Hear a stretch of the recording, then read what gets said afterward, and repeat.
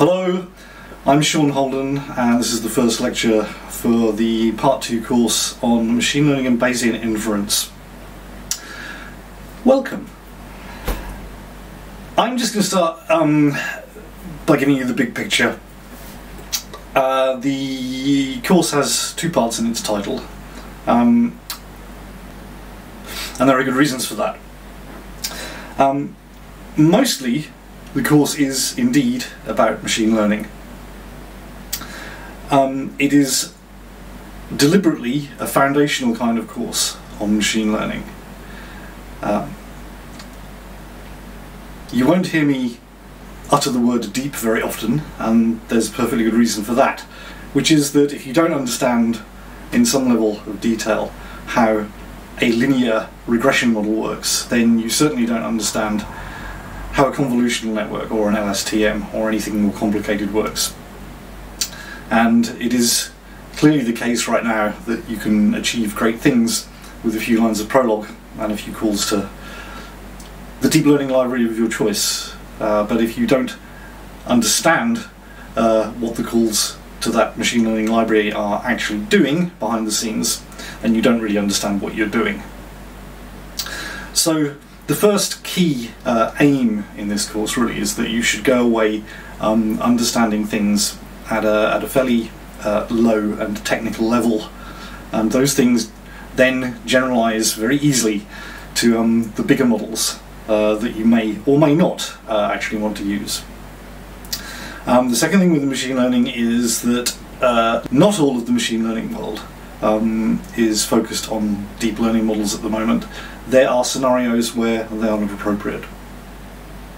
So it's worth knowing about the state of the art in some other methods as well, and in particular in the area of support vector machines.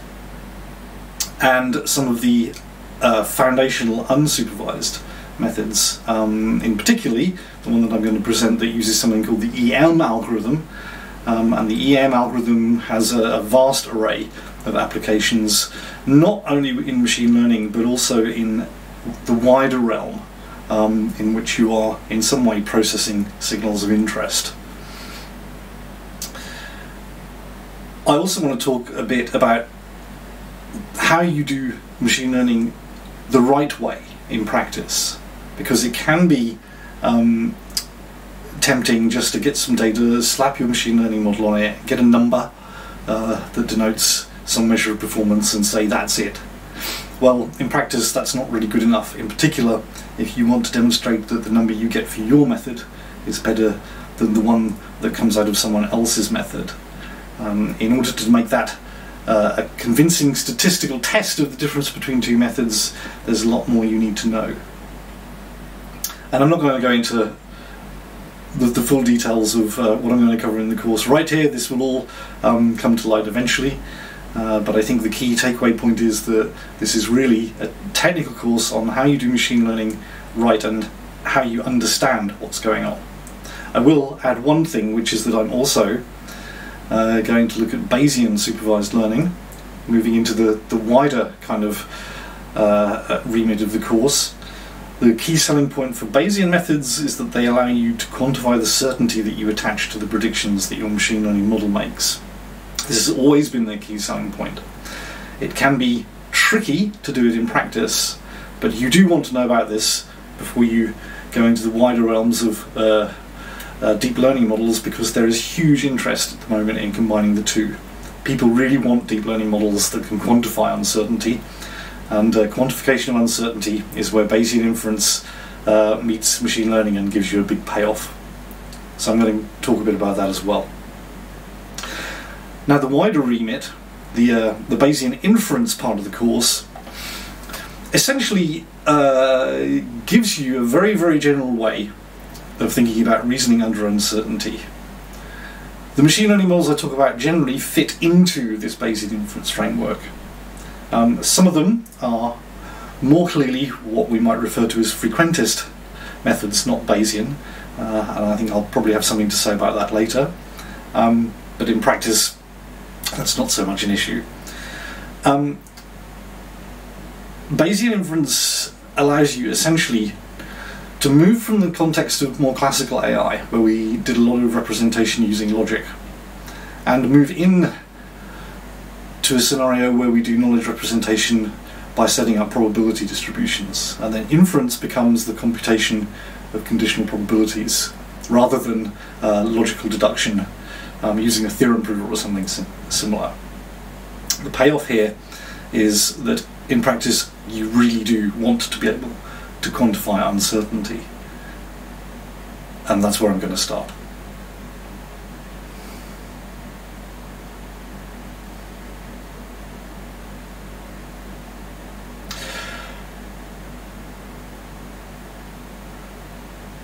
So, a good point to start this whole discussion is the point at which we left off last year. I talked a lot last year about classical artificial intelligence methods, about search, about planning, about knowledge representation and reasoning, and I finished off with a little introduction to the backpropagation algorithm and feed-forward neural networks, which we'll be coming back to later. In classical AI, the logicist approach involves modelling the world using some form of logical language and then inferring things that you might want to be able to know or do using logical deduction. And I made some reference last year to the fact that this can be harder than you think, and it really comes down to the fact that in practice humans, when compared with logical systems, are inherently both lazy and ignorant. Now, what do I mean by that? Well, if you try to set up a knowledge base in a logical language, it tends not to be feasible to get a set of rules that is really exhaustive. And even if we could, it would become infeasible to apply them. So I think I probably gave the example of a logical rule that says if I put my car key in to my car and turn it, then the car will start. Well, this is hopelessly naive. It needs a whole bunch of side conditions, and it's a bunch of side conditions that you can never fully enumerate. The battery has to be charged, there has to be petrol in it, there's about 12 miles of wiring in there, I would imagine, and none of it has to be broken, and so on. And if you did model things to that level of fidelity, then actually doing inference would become problematic. And this is a key problem for the logicist approach. In terms of ignorance, it may be that there just isn't enough knowledge around for us to write sensible rules, and even if we could, it may be that there's not enough information around to apply them. Now, the modern way of dealing with all of this stuff is to say, let's not use logic anymore, let's not regard things as being true or false, let's think in terms of degrees of belief. That means that we can kind of think, well, something is true or false, but we might not know which. But we can talk about our degree of belief in one or the other of those possibilities being the case. And this is where probability is the tool that you want to use. The Bayesian interpretation of probability essentially says that your numbers that you attach to things, and you say the probability is X, are actually degrees of belief. They're not things that tell you about repeated experiments. That's the domain of the frequentist. And I don't really want to get too much into the philosophical difference between those, because that's not really useful for my purposes here. Probability just lets you give some proposition a degree of belief between 0 and 1, and gives you a calculus for computing with such degrees of belief. It is the perfect tool for this application, and it has essentially become entirely dominant in modern AI as a means of dealing with uncertainty. Now, I probably mentioned during last year's course that yes, you will find copious bodies of research referring to things such as fuzzy logic or Dempster-Shafer theory. And there are various other calculuses that try to give you a method of handling uncertainty within AI, and they've had greater or less success. But on the whole, I think it's fair to say that probability theory has established itself as the most useful and successful way of doing this. And indeed, if you look at any of the top AI conferences at the minute, if you look at AAAI and you look at NeurIPS, any of the real top conferences, International Joint Conference on Artificial Intelligence, International Conference on Machine Learning, you will have a very hard time finding any kind of work dealing with uncertainty that isn't using probability theory. Okay, you can just assume really that this is the de facto way of doing things.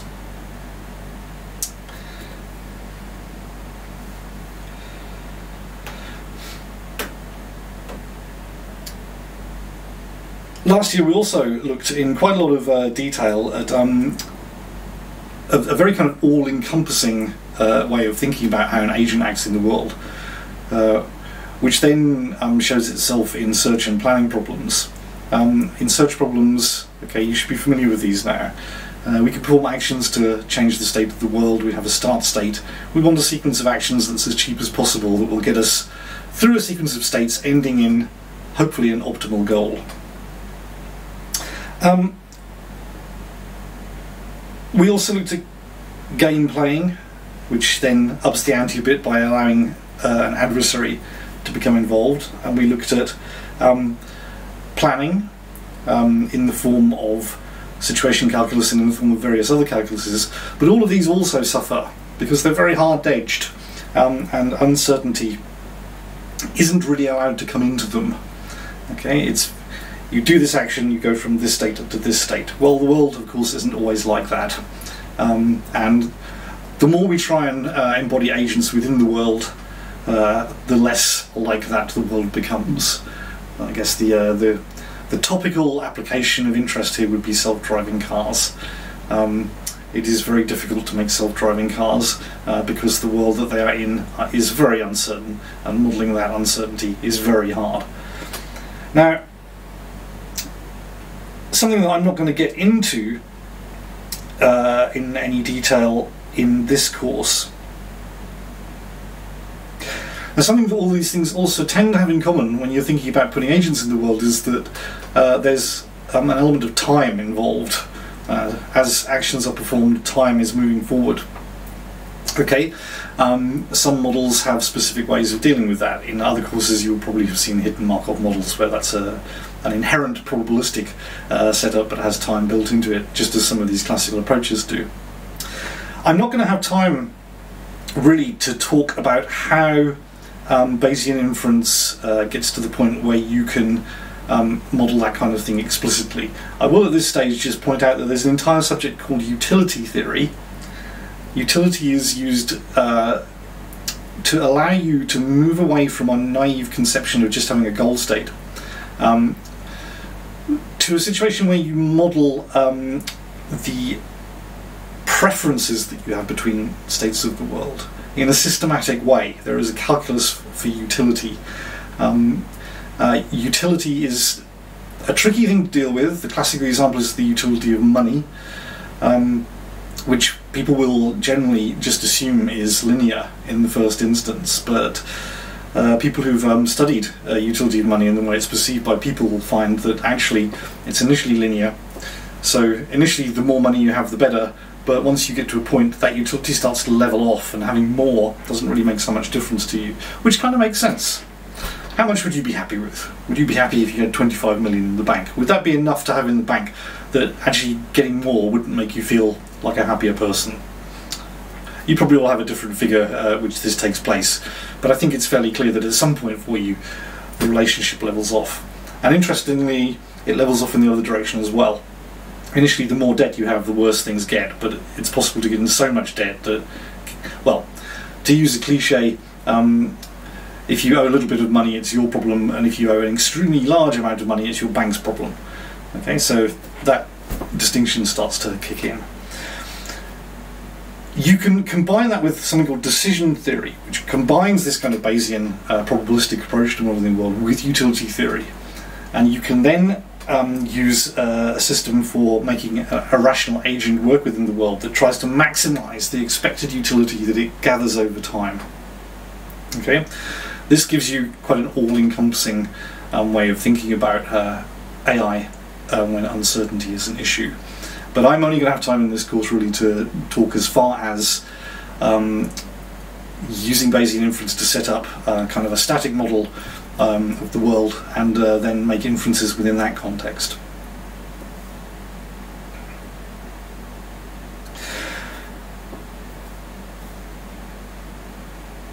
Now the last key thing that I introduced in AI1, or just artificial intelligence now last year, was the idea of learning from examples.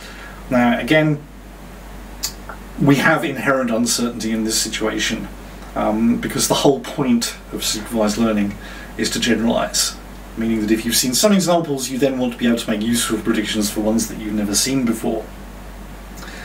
Now, we can start attaching probabilities to things and then develop all of machine learning essentially in a probabilistic and eventually Bayesian framework. And so you can think within this course as machine learning has been one application of the wider Bayesian inference, but also what Bayesian inference as I'm introducing it as really a subset of a wider conception of AI as talking about modelling the world under uncertainty. So I should say where we're actually going to go now then, in some more detail. Before I launch into that, I will first say that there are 3 handouts for you on the course website. The first is the obvious one that you will be wanting to have for supervisions. That is the Machine Learning and Bayesian Inference problem sheet, which you should probably download now and start looking at. But there are also 2 more general handouts here, one of which we will only need later. It is called How to Evaluate Gaussian Integrals. Now, for the purpose of this course, I will give you a result about a particular kind of integral, and I'll expect you in the problem sheet to use this thing. I made this handout because sometimes people are curious and they want to know how to evaluate such things. So, how to evaluate Gaussian integrals tells you how to evaluate this kind of thing, but it is not examinable. I'm not going to ask you to do what's in this sheet in an exam. Okay, it is purely there for you to enjoy if you like knowing how to do this kind of stuff. Okay, but the result itself you will need to use within the course. The other one, which is I think the most important one from the outset, is called Some Supplementary Notes on Probability. Now, I'm going to talk a lot about probability, as you can guess. What these supplementary notes tell you is that fundamentally calculating everything in probabilistic terms is really easy. What this handout tells you essentially is that you can compute any probabilistic result you like, and it's very, very easy to do it if you know the joint probability distribution of all the things you're interested in.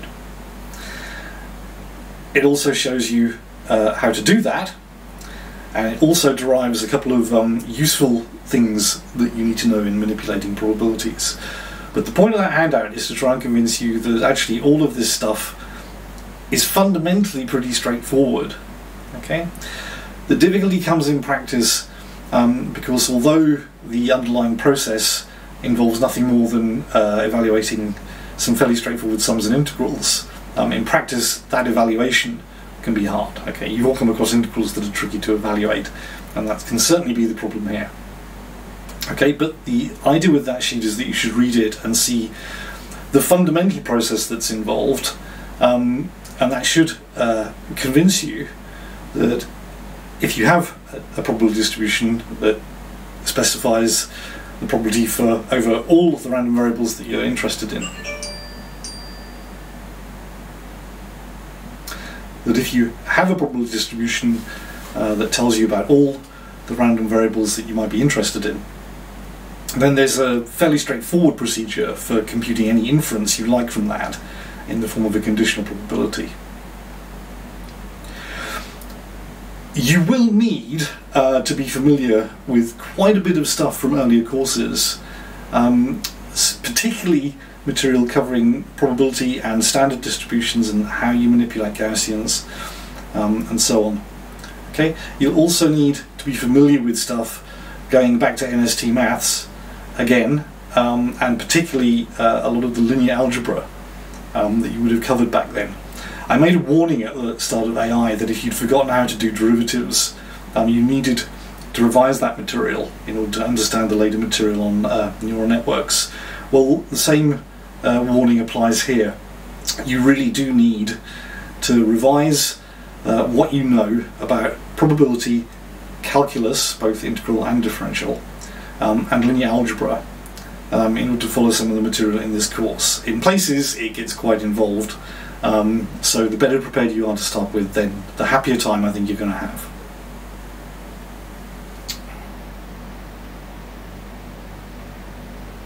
So here's the big picture in about 3 slides. What we're going to do is get rid of our old idea of having a knowledge base as some big collection of logical rules that describe the world. And instead, we're going to have a probability distribution. We're going to take everything about the world that we think is of interest to us, turn it into a random variable, and specify some big probability distribution on all of those random variables. Okay, that then represents our beliefs about the world. Okay, the probabilities that we assign to all the combinations of the random variables kind of encapsulates our beliefs. We then replace the task of logical inference, deriving something using a theorem prover from some kind of logically constructed representation, with the idea of computing a conditional probability distribution. Okay, instead of inferring that in a particular situation I might want to perform a particular action, I compute the probability distribution of actions conditional on what I know about my current situation. Okay? That is the fundamental idea of moving into the use of probability theory for uncertainty. Now, both of them can have their own attached complexities. Firstly, representing something that complicated. Okay, if we have 1,000 random variables that we think are interesting about the world, and we want a probability distribution on all 1,000 of those variables, we get the question of how do we actually represent that in a way that we can easily deal with. Now, we have 2 fundamental ways within the Bayesian inference approach of doing that. One is called a Bayesian network, and the other is called a Markov random field. These are merely ways of succinctly representing joint probability distributions.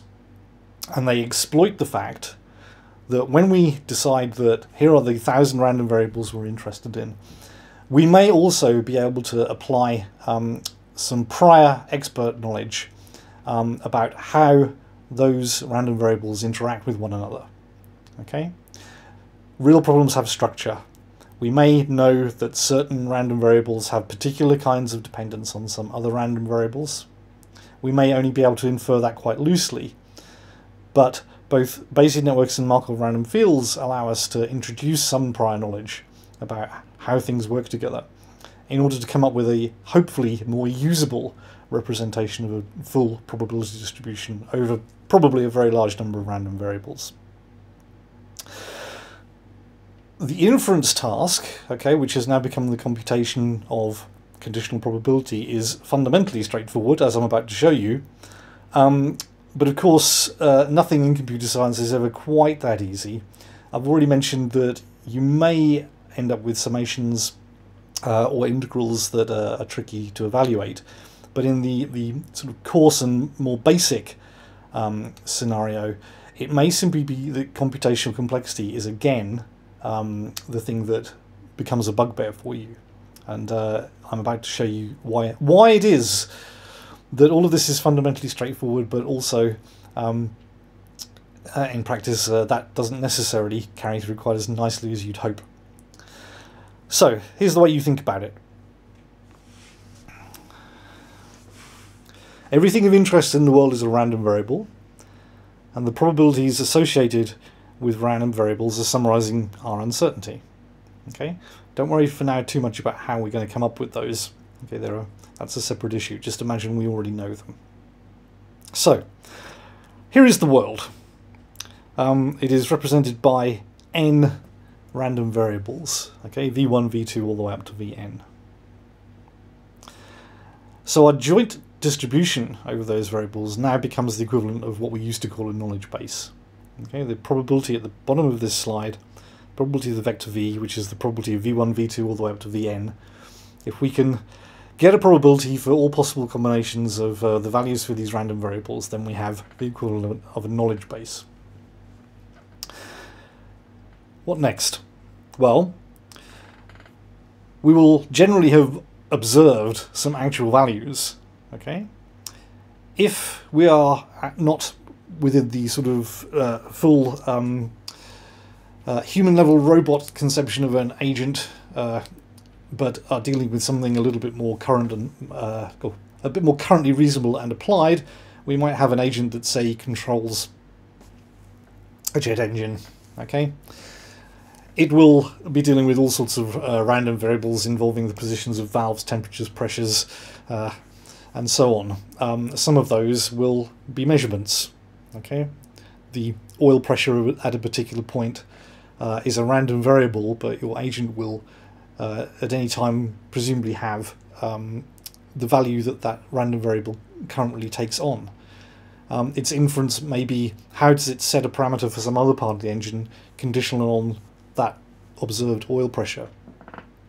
Now the question then is, how do we make such an inference? How do we compute such a conditional probability?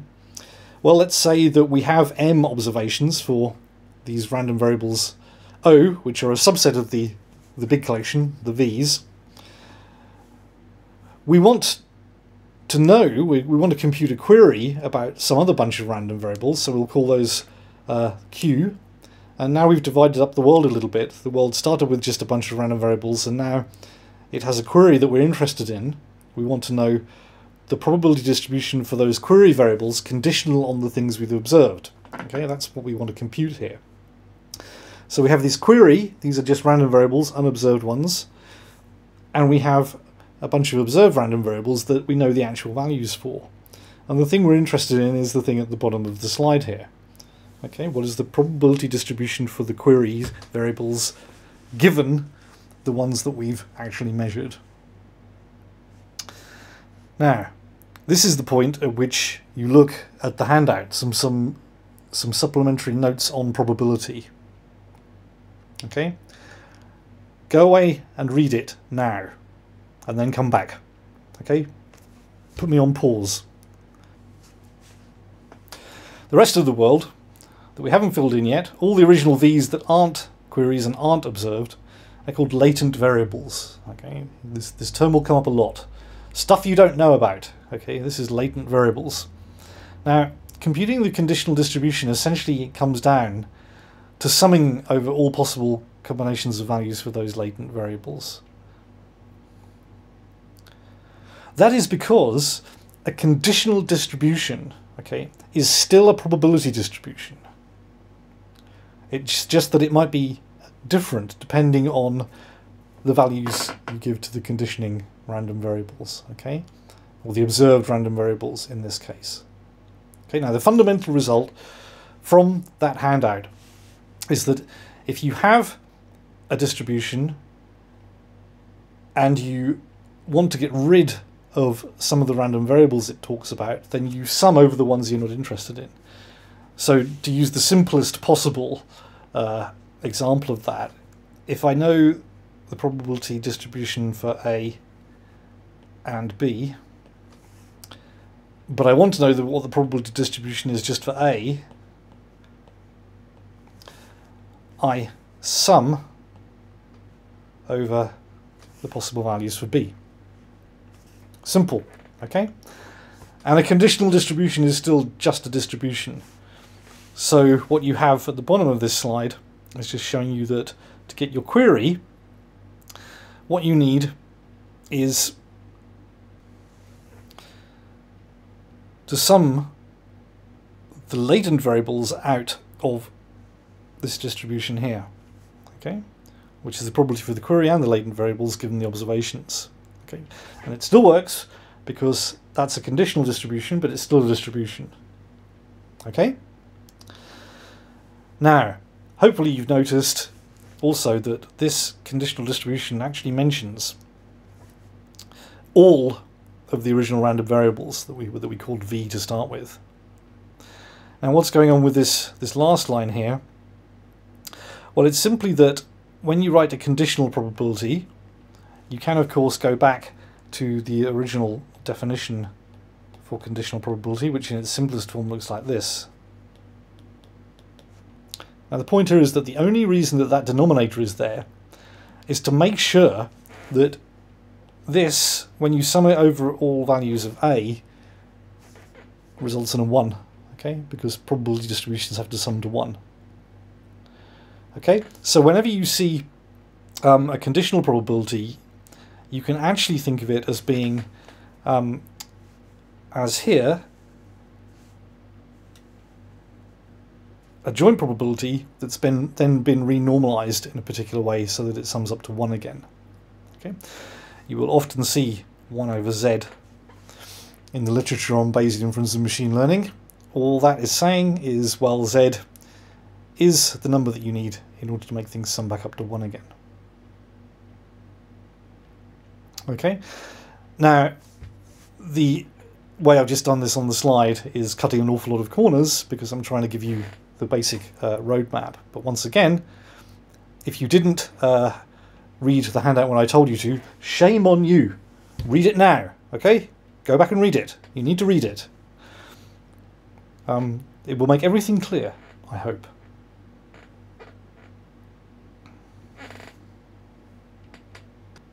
Now what that tells you is that if you've got this joint probability distribution over all the random variables v, and you want to compute the distribution for some query variables given some observations, fundamentally the process is pretty simple. You just have to compute a sum, okay, and then normalize it so that the distribution sums back up to 1 again, okay, and that's all well and good. What's a bit more interesting is what happens when we think about Bayes' theorem in this context. Bayes' theorem is often introduced as this very dry kind of result.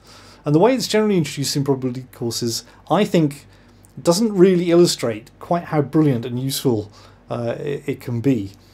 Usually all you will see is the probability of A given B is the probability of B given A, probability of A over probability of B.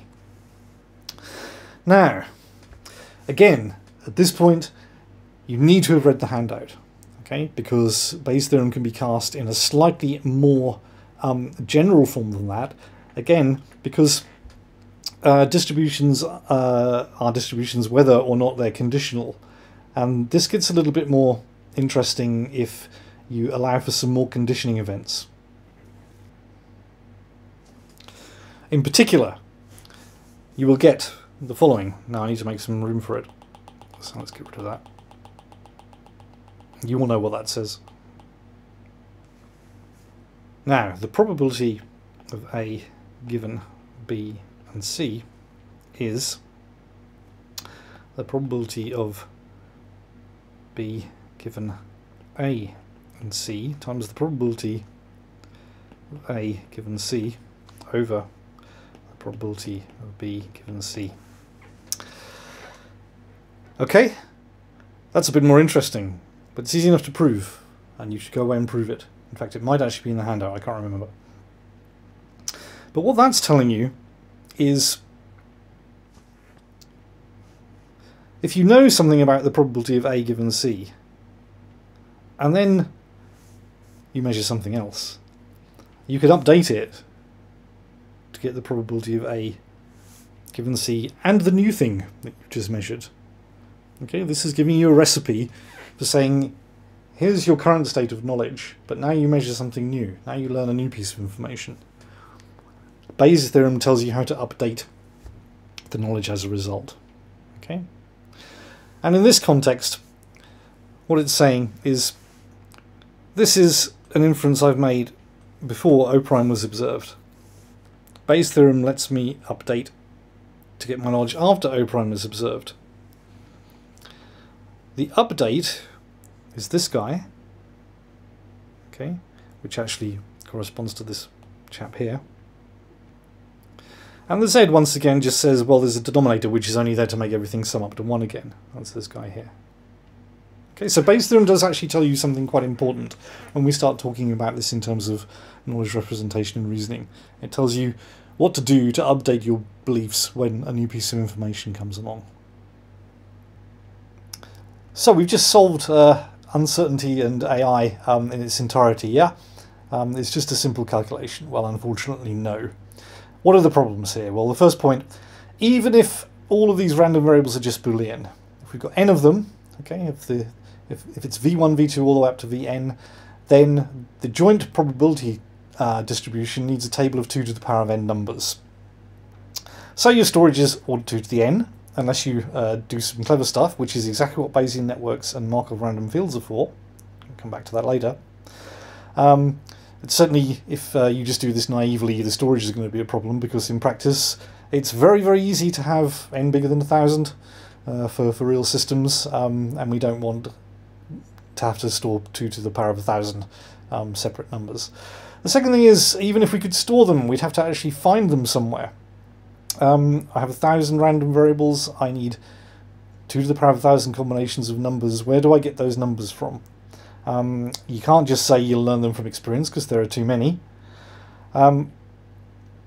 And continuing with this theme, we've just had an equation that involves a summation, okay, over a subset of those random variables. If they're Boolean, that summation has 2 to the power of the size of big L terms. Okay, so we're looking at exponential time to do the computation naively as well.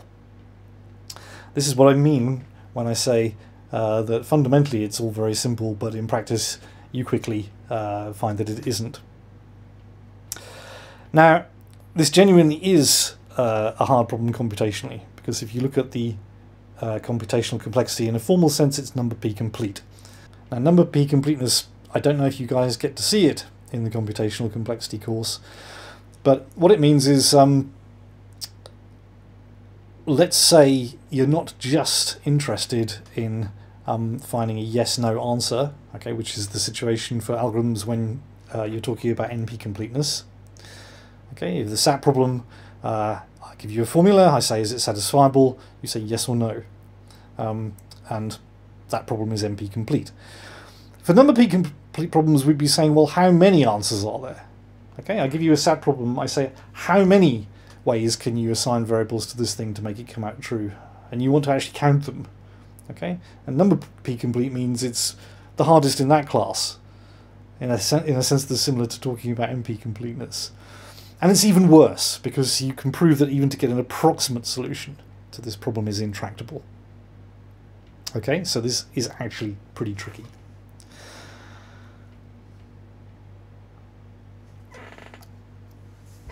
You can, in practice, get around things, though. You can be clever about representing the distribution, as I've already mentioned. You can exploit the structure of that distribution, okay, as I've already mentioned. And that allows you in specific scenarios, okay, if you have enough structure in the joint probability distribution, that can actually get you as good as linear time. Okay, so the structure that you can find in the problem is important. And finally, you can do approximate inference. Okay, now there's a wider issue here. It turns out that essentially the universe gives with one hand and takes away with the other. When we talk about machine learning and Bayesian inference, it gives you methods for which there are fairly simple expressions telling you how to calculate something, but actually doing the calculation ends up being hard. So there's an entire industry, in the research world, devoted to solving Bayesian problems using approximate methods. Okay, and sometimes, in fact quite often, that's the best you can hope for. There may be an expression involving an integral that tells you exactly how to compute a probability, but you can't evaluate that integral.